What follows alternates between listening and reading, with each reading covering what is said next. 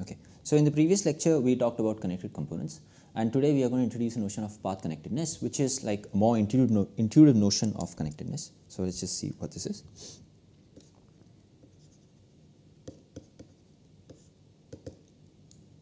Okay, so definition.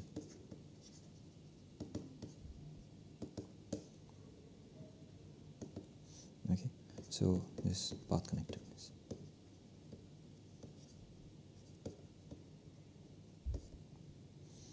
Okay, so let X be a topological space.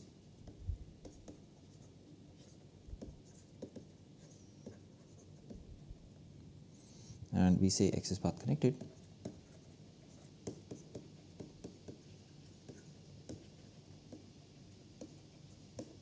if for any 2 points X and Y in X, there is a continuous map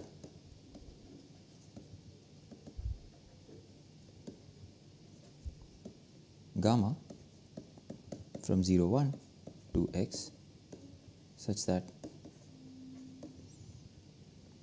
gamma of 0 is equal to X and gamma of 1 is equal to Y. Right? So if you make a picture, so our topological space X might be like this X and this Y, and then there's some gamma which could be very complicated, which connects X to Y. Okay. All right. So the first thing we want to prove is that, first result we want to prove is a path connector space.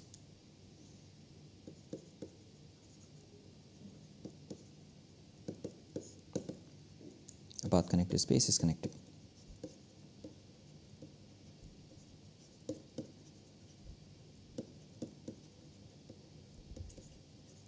Okay, so being path connected is a stronger notion than being connected. So proof. Right, so let us assume that X is path connected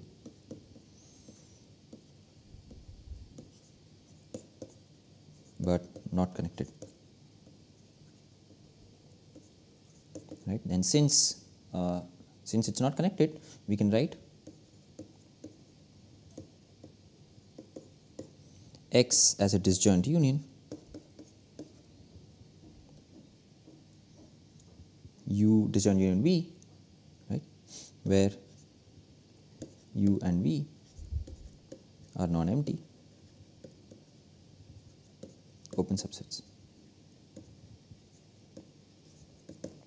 Right. So since they are non-empty, right, let X be a point in U and Y be a point in V. Right. So then, as X is path connected,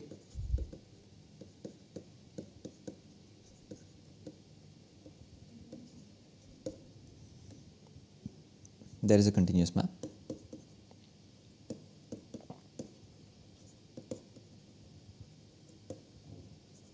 gamma from 0, 1 to X such that gamma of 0 is equal to X and gamma of 1 is equal to Y. Right. So now we simply take, so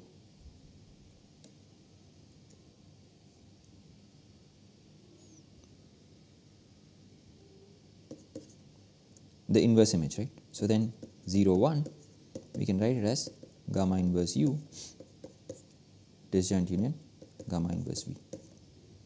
Since U and V are disjoint, their inverse images are also going to be disjoint, right. And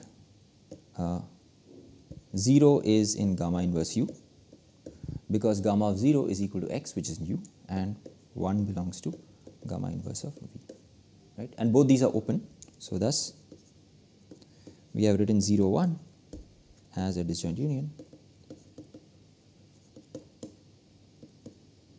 of non-empty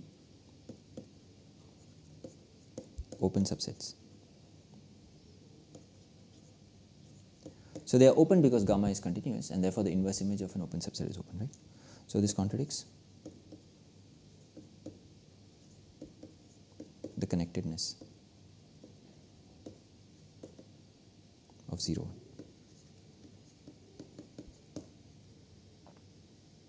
1. Okay. So a path connector space is connected, right? So this completes the proof.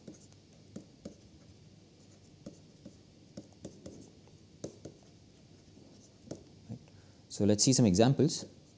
So 0, 1, all these nice examples that we know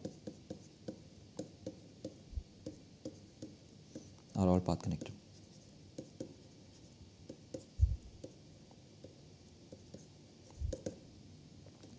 Right. So I mean, if we take the interval 0, 1,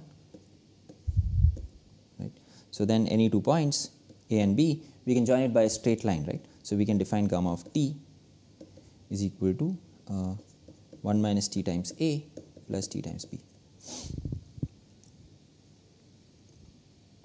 Right. So this is then gamma is a continuous map from 0, 1 to this interval 0, 1, such that gamma of 0 is equal to A and gamma of 1 is equal to B. Right. So any 2 points can be connected by this path. So the same works for the same gamma works for shows that R and Rn are also connected, are path connected.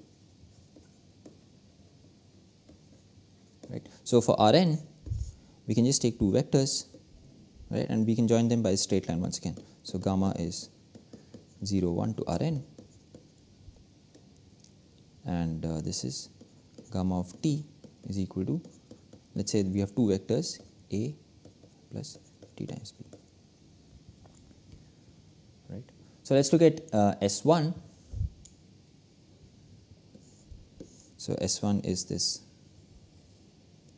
circle over here. So once again, given any 2 points, let's say this is at an angle theta 1, and let's take another point here, which is at an angle theta 2.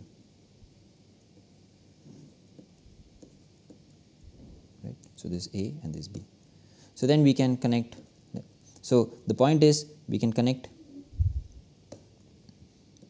using a path which starts at A and goes all the way here, right? So but if you were to write it explicitly, so then we can define gamma of t is equal to e to the power 1 minus t times theta 1 plus t times theta 2. So we have defined this map gamma t, and we need to show that this is continuous. So we will write it as a composite of 2 continuous maps, right? So we have this map from 0, 1 to R, which is t goes to 1 minus t times theta 1 plus t times theta 2. Right. And then we will take the map from R to C, which is x goes to e to the power x. Right. So this map is continuous.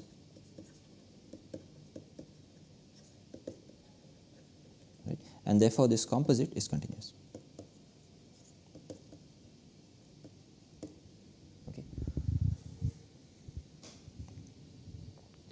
Okay, so let's try to see that the spheres, okay, so this is S1, but how about the spheres, right? So let's just do the example for S2. So for S2,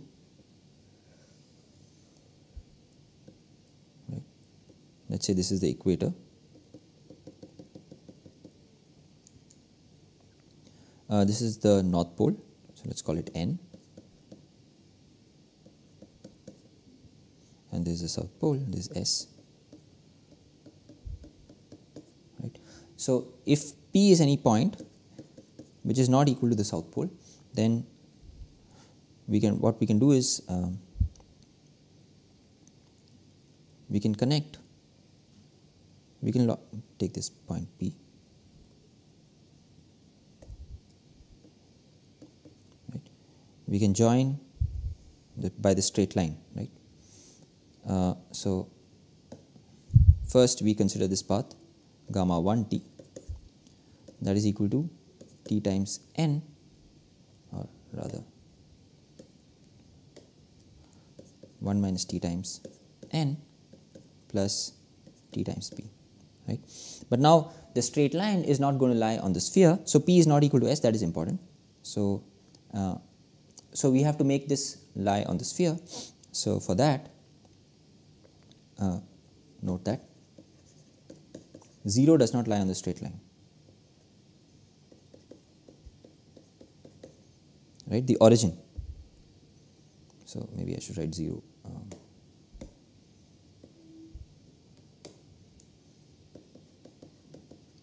Right. So then this implies that the norm of gamma 1 t is a continuous map from 0, 1 to R, right? And therefore, we can just define this map gamma 1 t by norm of gamma 1 t. Right, this is from 0, 1. And the image now will land inside the sphere S2. So what is this map? This map is t goes to gamma 1 t divided by norm of gamma 1 t. Okay, this is continuous, so this is actually, this goes to positive reals, yeah. This is continuous because we are taking a continuous map and dividing it by another continuous map, right? So each of the coordinates of gamma 1, so if I were to write this as gamma 1, 1t is divided by norm, gamma 1t, right? Each of these coordinates is a continuous map, because the denominator is never 0.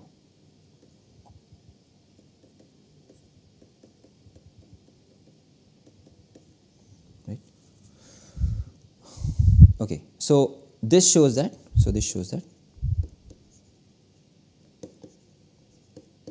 n can be connected to any point P using a path, right? Now, but we want to connect n to S, the south pole also. So for that, I mean, we can just take two paths and just join them.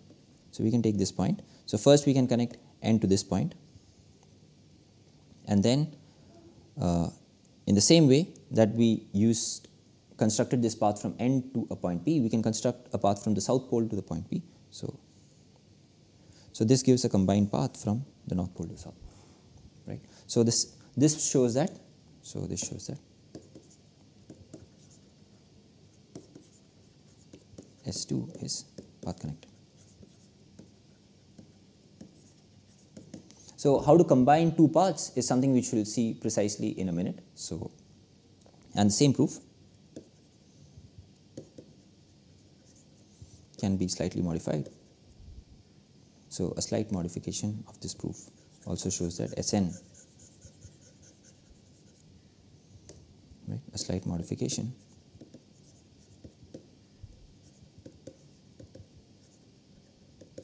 of this proof shows that Sn is path connected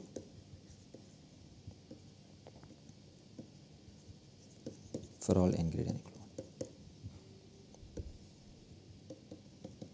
Right. In fact, this proof is better because then we don't have to worry about x goes to e to the power x is continuous. Right? We can just do away with that. Okay. So we have seen some examples of path connected spaces, some nice examples where we actually make some pictures and intuitively imagine. Okay, so but now let's continue with our discussion. So as before, okay, so before we continue, like we can also ask ourselves, so we have seen many spaces so far, so what about the path connectedness of those? So what are the other examples we have seen? We have seen GL and R, we have seen M and R, we have seen the orthogonal groups, the special orthogonal groups, we have seen the unitary matrices SU and right. What about connectedness of these, right? So GL and R is not even connected because we have this determinant map from GL and R to R minus 0, right, which is surjective because we can just take minus 1. Determinant of this is minus 1, and of course determinant of the identity is plus 1, right? So therefore R minus 0, which is disconnected, we can write it as U disjoint U in V, where U is this half open interval and V is this half open interval, right? And this is the point 0, which you're missing out. So when we take, So the determinant is a surjective map from GL and R to, in fact, we can just put any lambda over here, lambda non-zero. So we get this surjective map. So this implies that determinant inverse of U, disjoint union determinant inverse of V, both are non-empty, gives a, so we can write GL and R as the disjoint union of two non-empty open subsets. So therefore GL and R is not connected, right? So, but on the other hand, we can ask, what about GL and R plus? This is equal to those matrices A in, or this is just equal to determinant inverse of matrices with positive determinant. Okay, so we will show that later. This is path connected.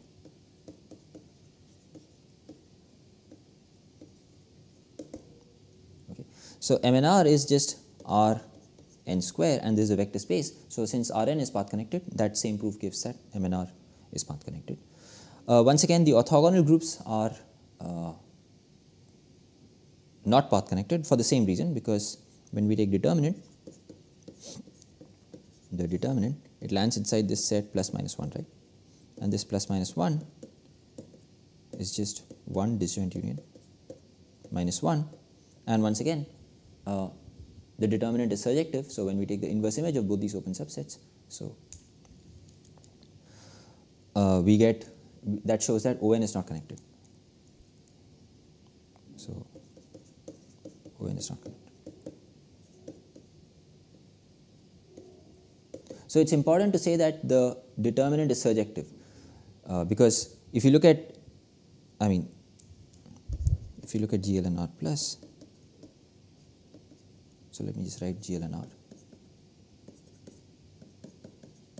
is not connected, right? So when we look at the determinant map at the level of GL and R plus, the image lands inside minus infinity, comma 0, disjoint union 0, comma infinity, right? But when we take the inverse image of the determinant, determinant inverse of minus infinity, comma 0 is empty over here, right? So therefore, this does not show that GL and R plus is disconnected. So what I'm trying to emphasize is, it's important to say that this map is surjective, or at least it meets the components of more than one component of the target space. Right? More than one connected component of the target space. Okay, so but SON, so ON is not path connected, is not connected, yeah, but SON is path connected. Right? Similarly, UN and SUN are path connected. So these three examples are very interesting, but they are also difficult to prove. And to prove these, we need the notion of quotient topology, which we will introduce later on in this course. So we will towards the end of this course, we will prove that these three spaces are path connected. And I should say that one should emphasize this result, because it's very interesting, because SON, I mean, is defined as, it has a very complicated definition, A transpose is equal to identity, and determinant of A is equal to 1, right? So with this complicated definition, a priori, if one just looks at the definition, it's not at all clear if it is path connected. But yes, we can join any point, any 2 points in SON with a path, which is completely inside SON. Okay, so now let us continue. As before, we define an equivalence relation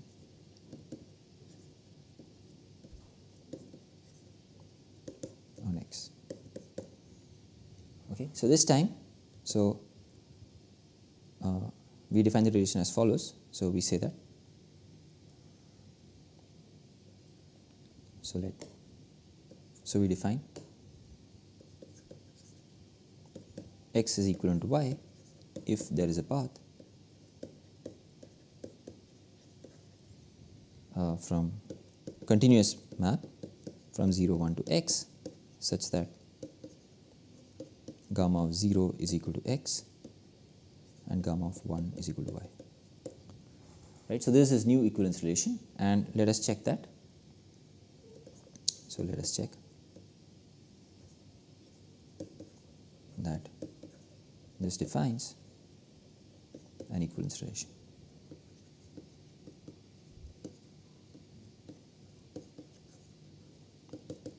Right? So we need to check three things. So first we need to check that x is equivalent to x. Right? So this is easy, so we just take the constant path.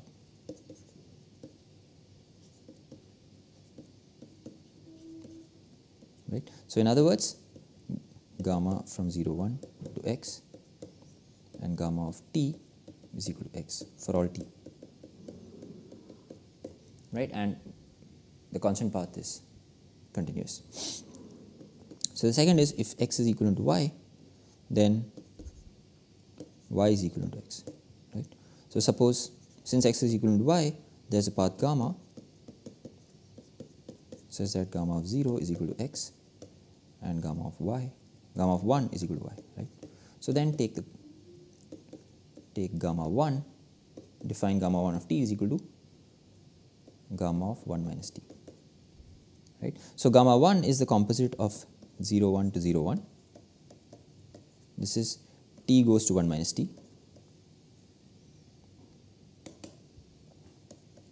which is obviously continuous, and then here we have gamma. Right? So gamma 1 is a path from, so gamma 1 is a path from y to x.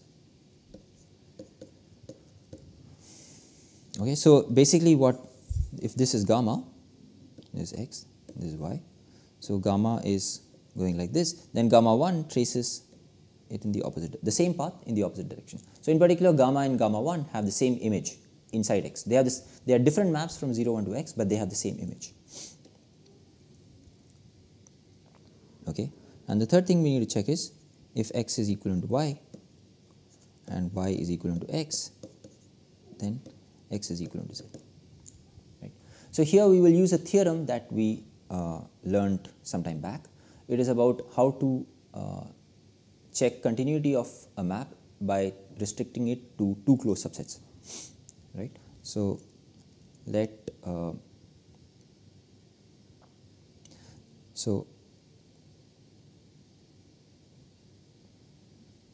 since x is equivalent to y, we have path gamma 1 from 0 1 to x, a continuous map such that gamma 1 of 0 is equal to x and gamma 1 of 1 is equal to y. And since y is equivalent to z, we have this path. This is gamma of 1.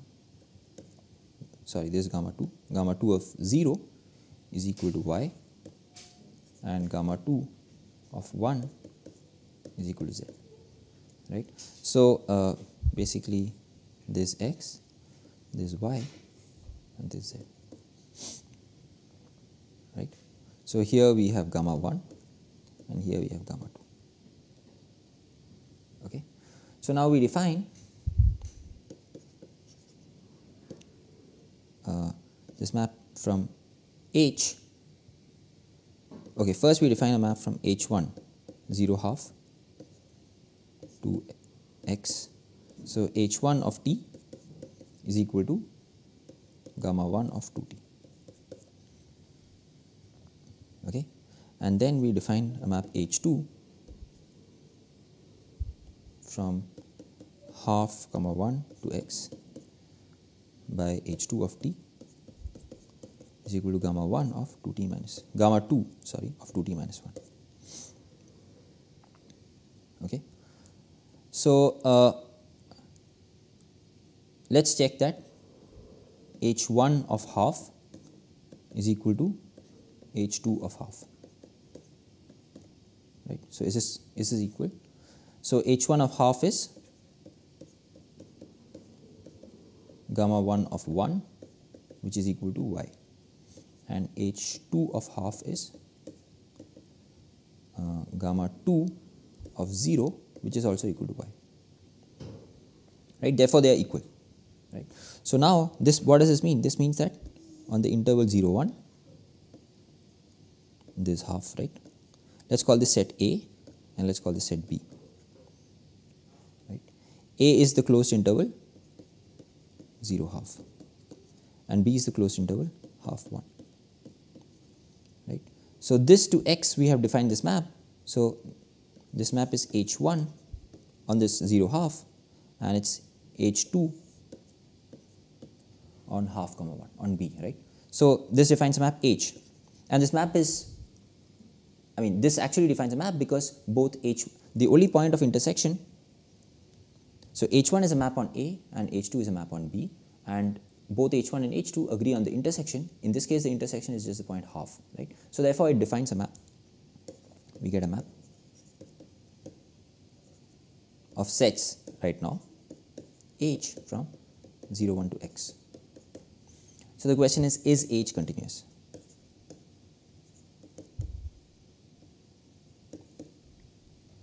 Right. So now recall our theorem, right? So H is continuous. So since, right, A comma B contained in 0, 1 are closed subsets,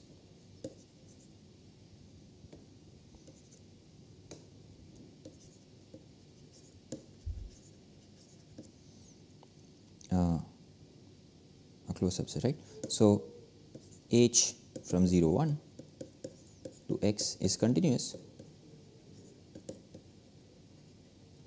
if and only if H restricted to A and H restricted to B are continuous.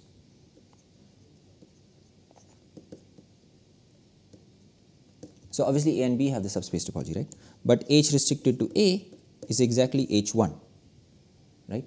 And what is H1? H1 is the composite. So first we go from 0, half to 0, 1. T goes to 2t, right? And then we apply gamma 1 to x. And gamma 1 is continuous, and this map is continuous. So therefore, their composite is continuous. And similarly, H restricted to B is equal to H2. So what is H2? First we go from half comma 1 to 0, 1 by t goes to 2t minus 1. And then we compose with gamma 2. So gamma 2 is continuous. This map is continuous. The first, this t goes to 2t minus 1, right? Because we had seen that all polynomials in the coordinates are continuous. So therefore, this composite is continuous, right? So this implies that H1 restricted to A and H restricted to A and H restricted to B are continuous. This implies that H is continuous, right? So moreover, H of 0 is equal to, so H is defined to be H1 on the interval 0, half, right? So H of 0 is equal to H1 of 0, which is equal to gamma 1 of 0, which is equal to x, right? And H of 1 is equal to, so H is defined as H2 on the interval B. So it's H2 of 1, which is equal to gamma 2 of 1, which is equal to z, right? So thus, H is a path from x to z, right? So this shows that x is equal to z. Okay. So, and this also shows if I have topological space X and if I can join 2 points x and y with a path and y and z with a path, then I can join x and z with a path, which is precisely what we used over here in the example of the sphere. So we can join the north pole to any point P, and then, so we can join the north pole to this point P, right? And then P we can join to this point S, right? So therefore, we can join the north pole to S.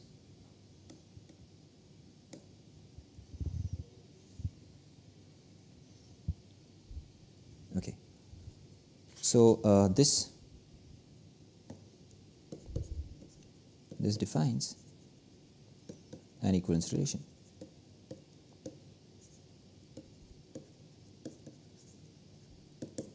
On X, right? So the equivalence classes are called the path components.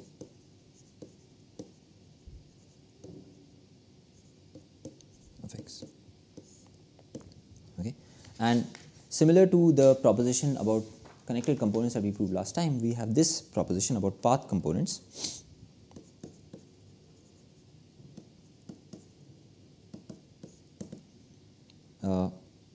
One, every path connected subset. So okay, so we can write X as a disjoint union of Xi's. Now Xi's are path components.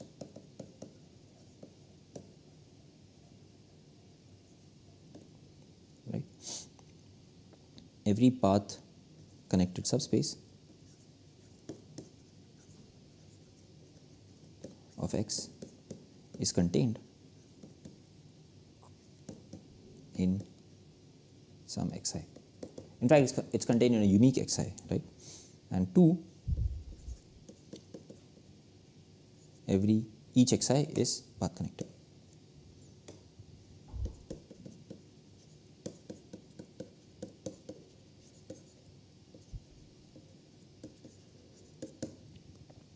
Okay, so both these will prove that Xi are maximal path connected subspaces of X. Right. So notice that earlier we had a third point which said that when we looked at the connected components, we had that the connected components are also closed. Yeah, but this is not true for path components. Okay, so we will see a counter example in the next lecture. So remark, unlike, so maybe I should make this in red.